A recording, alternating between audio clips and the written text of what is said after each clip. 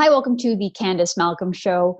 I think most Canadians who worry about out-of-control government spending focus on big-ticket items, things like corporate welfare, new unaffordable entitlement programs, or probably how the Canadian government sends money overseas to corrupt international institutions like the World Health Organization or the United Nations.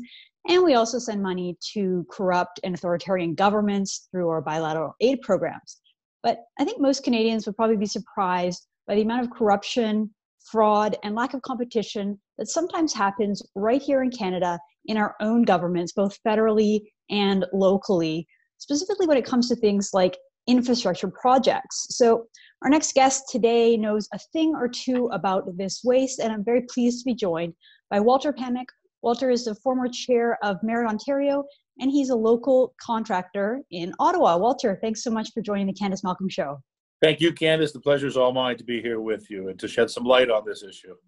Yeah, thank you. So I was reading a little bit about this sort of issue with what you call closed tendering or open tendering when it comes to government contracts. So I'm hoping you can just give a very brief introduction to what it is you're talking about when we're looking into government contracts and how they are awarded. Certainly, I'll just give you a little brief overview, Candice. Anytime, so being in Ottawa, the federal government is one of the biggest buyers of construction services in our nation's capital, just given how many employees they have here, how much space they occupy. Anytime that they are doing any sort of retrofit, and we're primarily electrical contractors and also general contractors. So if they need an electrical contracting job done, a new electrical panel put in, they would post on MERCS, which is their government contracting or procurement website, that they're looking for these services, and as long as you comply and are capable of doing the work, then you're able to submit a bid for this work. What we're seeing happening right now on Parliament Hill is well over $2 billion worth of construction work, where the federal government has abdicated its contracting authority to a third party, and this third party is not able to meet the government's requirements of fair and open tendering. In fact, one of the contractors selected for this parliamentary precinct project is signatory to many union agreements. Therefore, you must belong to one of the unions that they are signatory to in order to be able to submit a quote, let alone do work on this project. So a company like mine, we employ 50, 60 people. Been in business for over 1996, so 20 some years in business right now. Have a great crew, very competent individuals. Have done many projects similar to what's happening down on the Hill. We're not allowed to even submit a bid, and that precludes about 70% of us that are union free or open shop that will not be allowed to put forward a tender because of this. So just because you're not part of some club that the government created, they said that you have to be part of a specific union in order to Correct. Qualify for contracts. You're not even allowed to apply to participate in these projects, to work on these projects? 100%. So in this example, one of the contractors, Ellis Don, is signatory to the International Brotherhood of Electrical Workers. Therefore, your company must be signatory to the IBW in order to even submit work. In Ontario, and this is pretty true across the country with the exception of Quebec, where everything is unionized, but about 70% of all work done in this country is done by open shop contractors like myself, 30% by groups that are signatory to different union agreements. So 70% of us are locked out of tendering this project because our employees choose to bargain directly with us. They're satisfied, they're compensated well, they're flexible work hours, great working conditions. There's no need for them to actually to go out and to seek a third party to represent them whatsoever. They're very, very happy in the way that work is working out for them right now. So hence, we're not allowed to bid. And so, I mean, this almost sounds like a discriminatory practice to me, just because your workers choose that they don't need to be represented by a specific union. The government doesn't let them get involved. Sure. What other consequences they have? The Carta study I read basically said that this created that these regulations or restrictions on bidding serve as a petri dish for corruption in public procurement. We've read of other instances of fraud. What are the kind of consequences of these rules?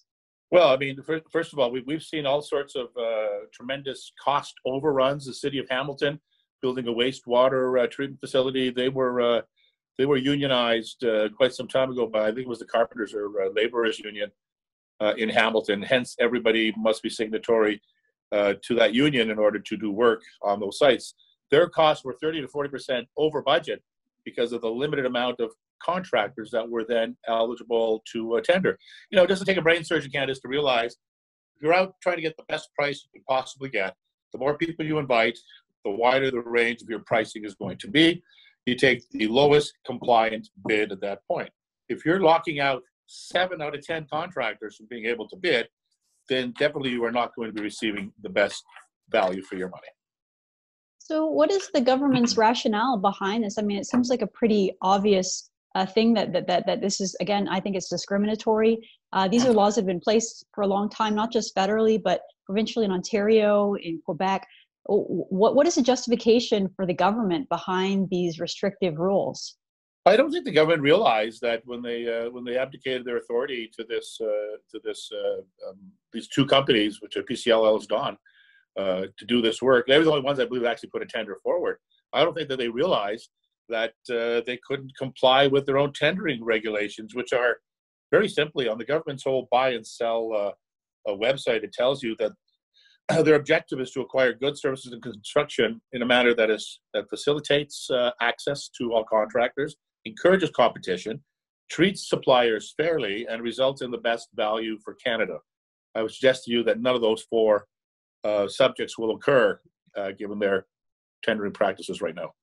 Well, certainly not getting good value for money or having a fair process. I mentioned earlier how this leads to corruption and fraud. I think probably the best known example of that was what happened in Montreal. I think everyone's heard of the Charbonneau Commission that looked into some of the deals that happened in the city of Montreal and sort of gave a bunch of recommendations. But what happened there, and how is that related to these closed tendering contracts? Well, you know, I think this is a very, the Charbonneau, I mean, I followed that relatively closely too, and I still remember the Maclean's magazine picture of the bonhomme with a suitcase full of money, you know, and it was ironic. I mean, as they say, the roads in Quebec are paved with gold because it costs more to pave a kilometer of road in Quebec than anywhere else in this country. It's very simple, Candice. When you limit competition, then you limit the amount of people that are bidding. It encourages collusion. It encourages many different bad bidding practices, and it definitely does not get you the best value for your money. Well, I think we're seeing that all over. I mean, one example that stood out to me in that Cardis report was, this is in Kitchener, Ontario. There was basically Kitchener was looking to build a simple brick public washroom. And the lowest bid that they got, because they had these restrictions that blocked out 40% of people who could, or more than 40% of people who could 70%. potentially bid on these. 70%, okay. Yeah, so the lowest bid to just build a simple public brick washroom was $564,000, and that didn't even include the land. That was just the construction costs, which, again, you don't have to be super familiar with construction and costs to think, wow, 500. I mean, that's the cost of building a house, not a bathroom. For sure, you could build a 4-bedroom home in Ottawa for that kind of money, let alone a little single-person washroom, right? But that's just a very classic example, Candice, of what you see happening when you restrict competition in any industry whatsoever. You know, I live in Ottawa. I'm not sure where you are, if you're in Toronto or not, but I pass apartment buildings.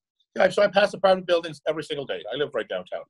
And I look at them, and you know, they're an iconic building. They belong to every single Canadian. They belong to you, to me, to our employees, to every single person that is a citizen. And every single person should have the right and the ability to tender freely any work that comes out of any of these new projects that come forward. And the reality is that is not happening. And yet our taxes fund this construction, Candice. They'll gladly take our money to fund these projects. They just won't take our labor. Right. I mean, one of the things I wonder is, you know, do we have a ballpark idea of how much this is costing Canadians? Because we often hear, you know, when it comes to these infrastructure projects, we have to take out large amounts of debt. I mean, that was Justin Trudeau's whole pitch and proposition to Canadians back in 2015, that they're going to take on some debt to build some infrastructure. You know, we hear a lot of times about raising taxes and doing other kinds of schemes to fund infrastructure projects. But how much would Canadian taxpayers save? And how much more could we get for a buck if we actually, you know, followed the recommendations of Merit Canada and opened up tender to all Canadian companies? Well, Candice, if you look at that Carta study and you look at the cost overruns, anywhere from 20 to 40% on $1 billion, that's 200 to 400 million dollars, of infrastructure money that could be going towards other projects, instead of what's happening right now with these overruns. That's They're wild. definitely not getting their value for their money. Well, yeah, we're all not getting our value, and imagine For sure we're how not. much fewer we would be in debt, how smaller our debt would be if we took some of these recommendations. And then there's also an impact on companies because, like you said, 7 out of 10 construction workers are excluded from employment.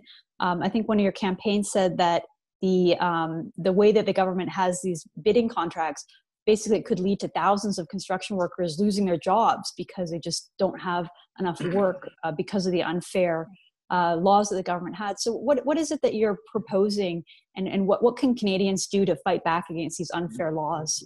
Well, I think Canadians can, first of all, this is a matter of fairness, Candice, and this is what I really don't like about this, right?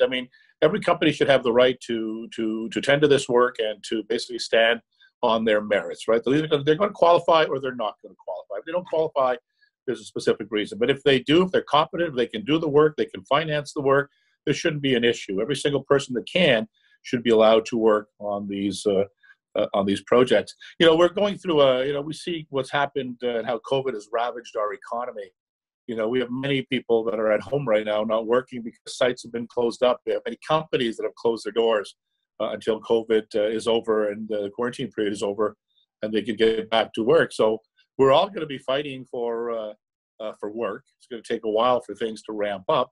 And the sad reality is that we will not be able to tender this work on Parliament Hill, which we should be able to.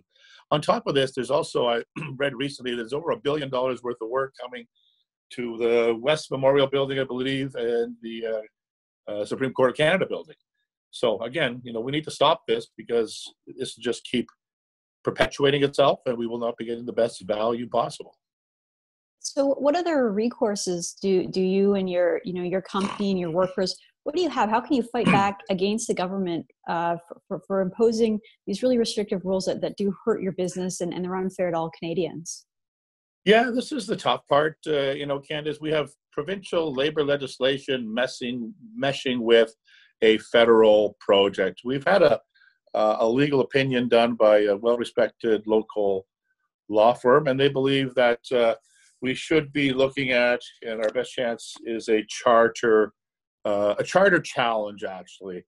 And basically, they're stating that the mandatory requirement for a union affiliation in order to present a bid for this request for proposal is a violation of the freedoms of non-association under Section 2D of the Charter. So we're looking at that a lot closer. And, we're going to fight. This is not just a local fight. This is a fight that will take us right across this country, Candice, because the federal government has buildings from coast to coast to coast. And I believe that every competent company should be able to put forward a bid, regardless where in this, this beautiful country of ours we actually live. It should be open, it should be transparent. Every single company should be able to bid. So, Walter, one of the questions I had was about the differences in laws between the previous Conservative government federally under Stephen Harper and the current government of Justin Trudeau. Has Justin Trudeau made this problem worse? Is it the same? Has he been better? What's your diagnosis here? I think he's made it a lot worse, Candice. If you remember back during the Harper years, he had brought forward Bill C-377. It was Rusky Bear that brought it forward. It had to do with union financial disclosure. And any expenditure over $5,000 was going to have to be actually listed. You remember, unions do not pay any taxes. So on all the dues that they collect, any revenues they have through training halls, et cetera, they pay absolutely no taxes. Estimates are that's in the range of $2.5 to $4 billion worth of income that's not being taxed by the federal government, which could result in about $800 million in revenues for this government if they wanted to go there. Stephen Harper had brought in 377. It had passed in the Senate. I still remember that day very, very well. And the building trades had gone to Trudeau just in the 2015 election and had thrown all their weight and support behind Trudeau. And guess what he did? 377 is no longer around. He got rid of that nice piece of legislation. So there's a very cozy And relationship. sorry, Walter, between. that piece of legislation, it required unions to pay taxes, and was it to do with No, transparency as well, or what was it? no, they didn't require them to pay taxes, but I think this was a potential first step. So unions don't pay any taxes on any of the revenues that they bring in, right? And I mentioned it's about $2.5 to $4 billion worth of revenues that they bring in. They were going to have to disclose every transaction that was over $5,000 in value. So if they were taking a trip to a convention in Vegas, they'd have to disclose that instead of a line item on their balance sheet that would show travel expenses, for example, or on their income statement that show travel expenses. It would all have to be broken down individually instead of one lump sum of $1 million or whatever it is. Okay. And they were not, they did not want to do that. Don't know why. We can only make assumptions as to why people would not want you to see where their money is actually being spent. But I think that they realize that there's so much happening. See, union dues are supposed to be used for collective bargaining purposes, and that's why they're not taxed. But collective bargaining for most unions happens once every 3 years over a 2, 3, 4 month window or so, right? So the rest of the time, those funds are being used to operate halls, to lobby the government to ensure that union-only work happens on projects like Parliament Hill, and none of that money is taxed. So I think they saw the writing on the wall, which is why they didn't want this legislation to be around anymore. So Harper had demanded that they have more transparency with the money that they were getting a break on from the tax perspective. And then what did Trudeau do? So these unions backed Trudeau in the 2015 election, and then what happened after that? The bill ended up they never moved forward with the bill. It never came into legislation, and it basically just died with the new government. They decided not to do anything with it. And I thought it was, listen, financial accountability is huge, Candice, for every single person. And for taxpayers as a whole, to ensure that we are getting the best value for our money. And if the money's not being spent where it's supposed to be spent, then maybe there is a reason to tax it. And what was Trudeau's sort of explanation, justification? Why wasn't he pressed on, forcing more accountability? Because I recall when Justin Trudeau was first elected, his whole thing was that he wanted to make government more accountable and that he wanted to change the way things were done in Ottawa. But this seems like reverting back to the old corrupt ways of the Liberals of the past. Well, people don't have very long memories, Candice, right? Those that were involved in this fight to bring financial disclosure to the forefront for unions believe that it's a good thing to do. And why is he not being pressed? You're the press. You can press him. Well, we at Trudeau try, Walter. You may not get part of that $600 or $800 million fund that he's got set up if you press him too hard, Candice. Well, I don't think we were going to get that anyway, Walter. But it's certainly disappointing to see the sort of lack of accountability and transparency there from a guy who literally campaigned on that kind of stuff. Well, for sure, and to me, this is the underdog. This is, we just don't have the resources that these big labor organizations have, Candice, right? So I mean, they've done extremely well, and they lobby hard, and they try to do the best for their members at the expense of 70% of the other people in that same industry. And that's what I don't think is fair. Set up rules that everyone can abide by, that are fair, that are transparent, and then may the best person win. May the best company win. May the lowest compliant tender win. What they're doing right now is they're picking the winners and the losers. And right now they've considered 70% of us to be losers that they don't want to deal with. So, yeah, I wish this was a bigger issue that was on every Canadian's mind, and it should be, Candice, because it's about getting value for our tax dollars, and it's about fairness. And we all want to, believe that we live in a fair and just world, but there's still a lot of work to be done, and that's why we're pushing this issue. Well, that sounds like a very noble challenge, and hopefully you take that, because I think that we should uphold our charter rights, and we should be very serious about those. And it seems to me like a case that not only infringes your ability to have access to work, but also, again, it leads to all kinds of consequences like we see with corruption and fraud. Well, Walter, thank you so much for joining us on the Candice Malcolm Show and breaking down this issue. Again, it's almost obscure when you first hear about it, but then the more you learn, the more it just seems like really a common sense problem the government has, because they operate kind of behind closed doors and people don't know a lot about it. So thanks for joining us, and best of luck to you with these projects. Thank you very much. It's been a pleasure talking to you.